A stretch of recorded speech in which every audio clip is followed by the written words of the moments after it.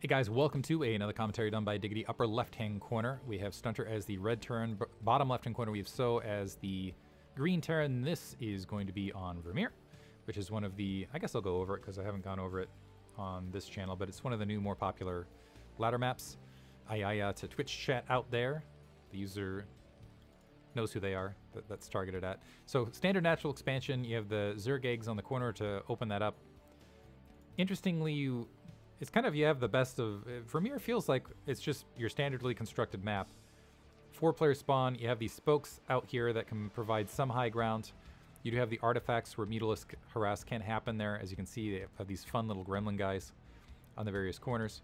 Third bases that are not on ramps, so it can be a little bit more challenging for Zerg, and it's also a rampless map, I should mention, outside of the natural from there. So yeah, it feels like kind of your standard 4-player rampless map that has some interesting map features, just standard, balanced, has a solid economy, has good options for... I think when we were looking at the percentages of these in the BSL Pro League, it was near 50% across all the matchups. Like, it was like 54% here, 52% there. So point being, a very balanced map pool. The weird map in this grouping is now Odyssey. Side note on this was supposed to be a best of 3. So... in theory, this was supposed to be a best of 3. That's the winner's match and loser. So the initial games are best of 1. The following matches are best of 3. However, I only have a single replay from here, so I'm assuming the winner of this match advances, and the loser will go on to the decider match, or the final match, however you want to say it. Is going to be a TVT. I'm assuming Stunter, especially after watching his game versus Ball, is going to opt for a more conservative style of play. And if he plays more to the old meta of TVT, where he's not going, particularly on this map where it has a wider choke, if he just goes for the machine shop into expand style, he could end up getting overwhelmed by So. If So, who's honestly, the way he was playing looked a little bit more cutting edge, if he opts to go for the 3 factory opener and floods vultures into the natural, looks like So's also going to get the first scout. So SCV moving out of the way. See if this SCV, yeah, it's going to go catty corner upon realizing that SCV timing. Stunter going ahead and, well, is he going to grab his gas? It looked like he was positioned to grab his gas. Yeah, now grabbing his gas after the command center being dropped. First factory on the way. All SCVs out of gas opposite side from So, which does suggest we are going to see maybe an initial vulture to move across the map. SCV making its way bottom left. Initial Marine on the ramp to go ahead and blockade any additional scouting on that location. Now it's going to be a race.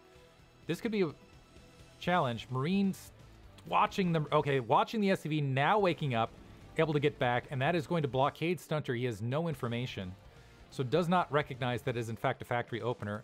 2 SCVs making their way back to gas. And the barracks lifting off and making its way out to scout. The one thing Stunter does know is that it wasn't an earlier command center build. It wasn't just 1 racks into expansion. So after that initial factory and getting that initial vulture out, it's going to go ahead and drop his command center at the natural location. At least I think he was going to... Nope. Instead of going vulture to start, he's going to attack on that machine shop. So I take that back.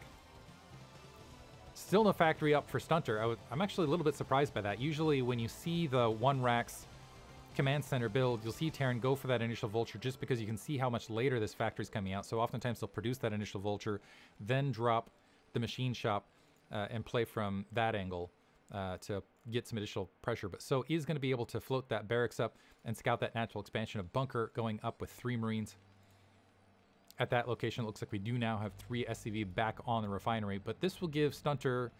So as things stand right this second, So with a 1 SCV lead, but that should cut down in not too long, as you got the double command centers building rather than just the single command center.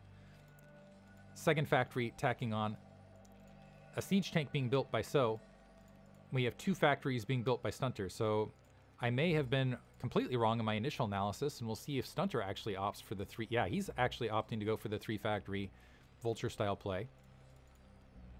We do have vulture speed being upgraded, just 2 factories thus far from So opposite side.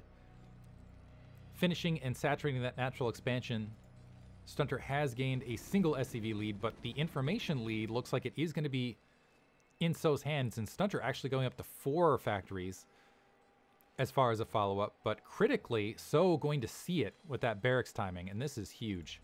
Being able to see all of that, tacking on a third factory, doesn't look like he's going to cancel Vulture speed on his end, but should follow this up with building, I assume, some siege tanks, might even want to drop an armory, go a couple Goliaths, something along those lines.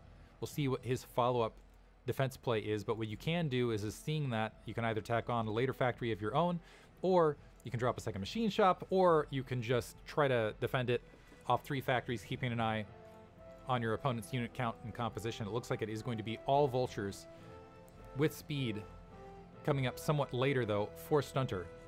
One thing for So is he does need to have some form of defense on the natural expansion. It looks like he is, in fact, going to drop a 4th factory as a follow-up, researching mines right now. So he just wants to keep up production versus production.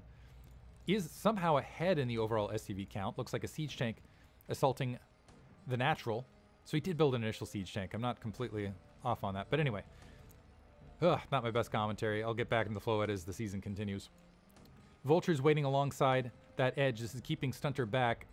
As far as a raw fight, that siege tank, unless SCVs join the fray, would be an advantage. Let's see if the Vultures are trying to sneak out, going for an engagement. Now SCV's pulling off the line, trying to get on top of that siege tank. The Marines actually exiting the bunker to try to even the odds here. And it looks like it is going to be enough to go ahead and push So back. Vulture's able to clear out that siege tank, and now So losing map control. Stunter with a big supply lead. So actually up on SCVs here, but doesn't have enough to defend his natural expansion. Vulture should be able to quickly equalize the SCV count. Diving in here, nice focus fire, and this is going to be a quick one. It looks like Stunter's going to take it. SCV's trying to pull off the line to defend themselves, but just GG from there from So. That's unfortunate, which I'm going to say that surprises me quite a bit, considering the earlier scouting information, seeing that it was 4 factories, knowing that you're going to be at a production deficit as far as units, rather than going back to the defense. So instead opting to play forward and get aggressive, ends up paying for it. So regardless, that is going to put So to the final match. Stunter has advanced to the round of 16. Hope you guys enjoyed it. Thanks for listening.